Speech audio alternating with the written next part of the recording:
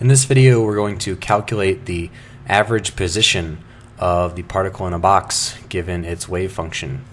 So in order to calculate the average position, we need to use a concept called an expectation value.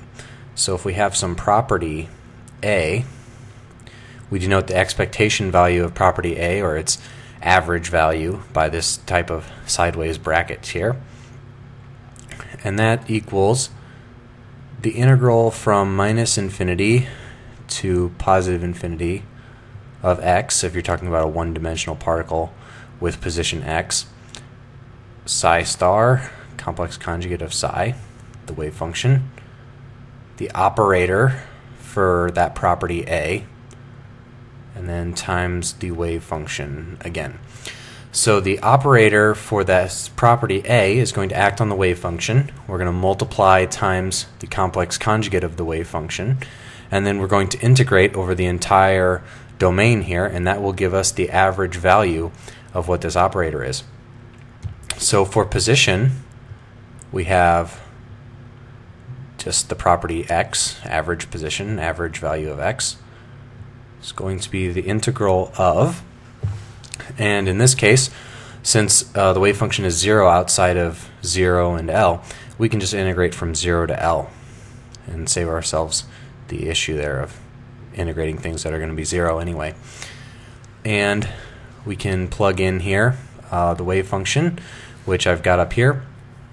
Our solutions for a given n are square root of 2 over L times sine n pi x over L.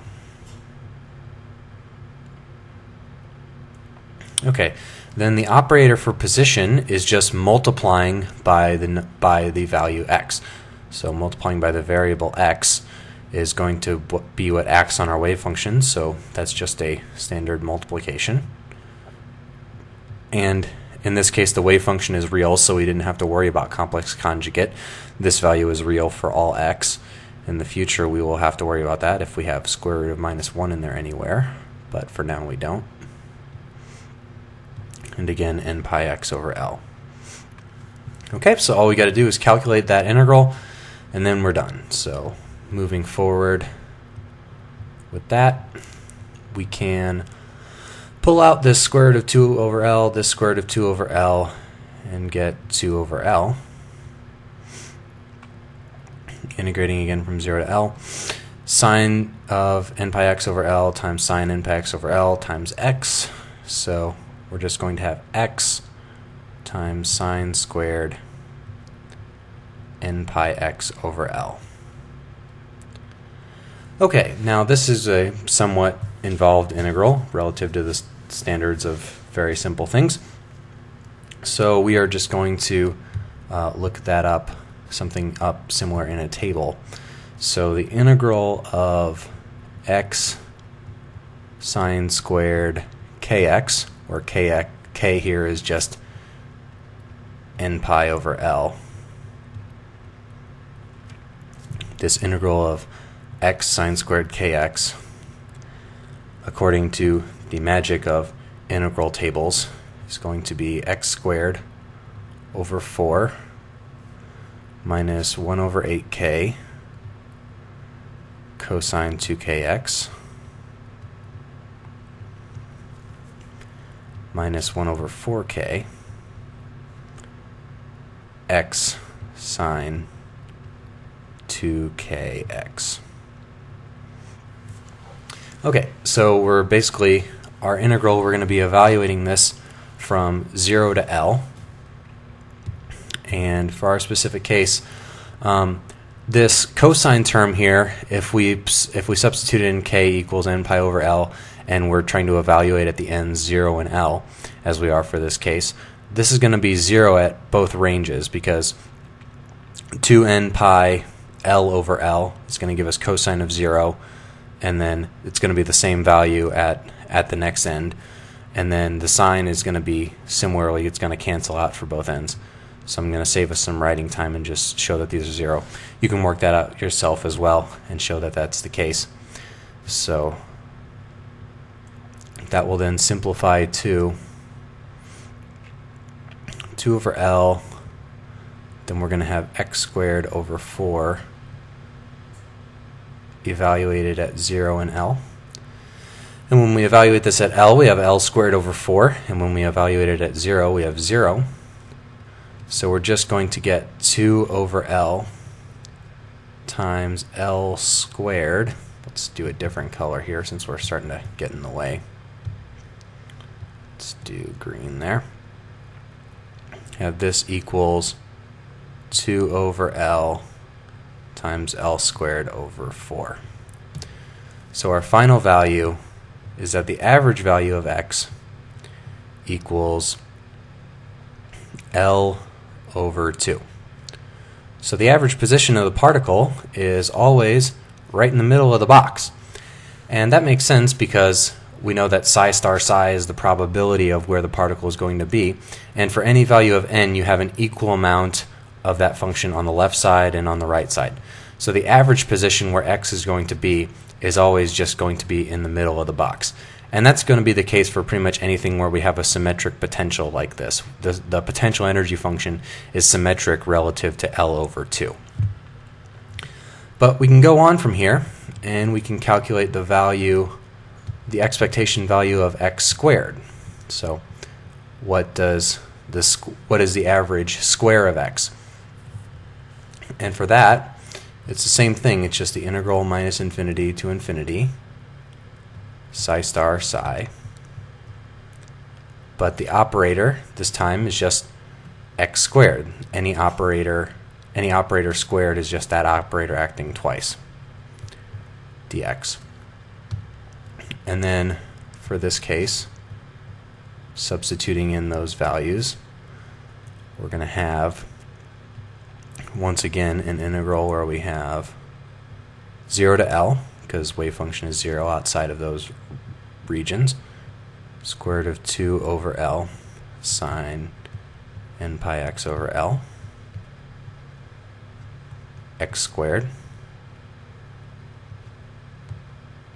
sorry, second close parentheses there, 2 over L sine n pi x over L.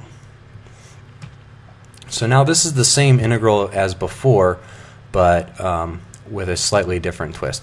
So we have x squared equals, and we can again pull out the 2 over L, sorry, meaning a dx there. We can again pull out integral of 0 to L, and then dot dot dot this integral, which we're going to write up here. So we're going to have the integral of x squared sine squared kx that we're going to need to solve, again where k is being equal to n pi over L.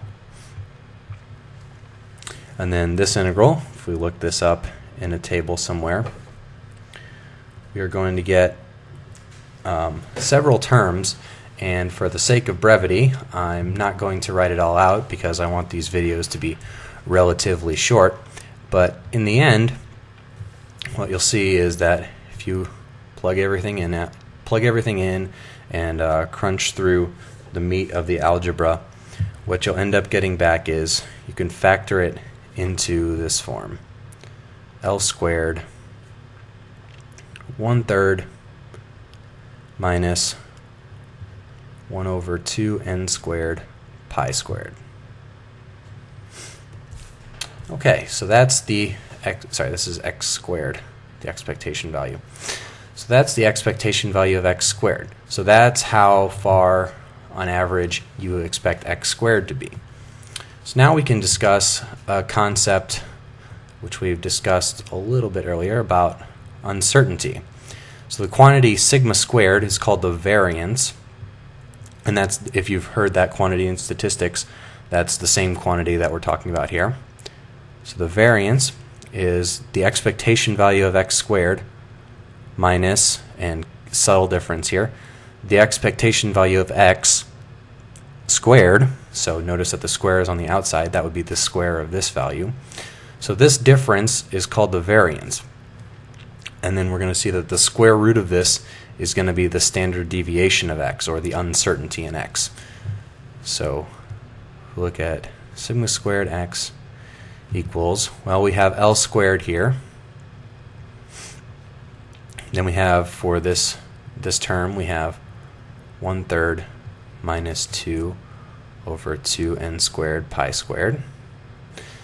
And then for x, the average value of x is L over 2. So squaring that, we get L squared over 4.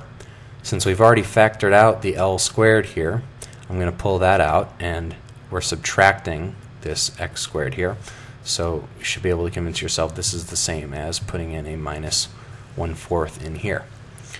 So for the final result for that, 1/3 minus 1/4 is a 1/12. So we will get 1/12 minus 1 over 2n squared pi squared. And that is all times L squared. Okay, so that's the variance. And then the quantity that is of probably more interest to us going forward is the uncertainty in x, sigma x, the standard deviation of x. How much does x deviate from its average value on average? And then that is just the square root of the variance. So sigma x is going to be taking the square root of L squared. We get an L. And the rest of that is going to be under a square root. We have 1/12 minus 1 over 2n squared pi squared. Okay, so now we've just used the wave function to calculate some properties of the particle. We know that the particle on average is at L over 2. It's in the middle of the box.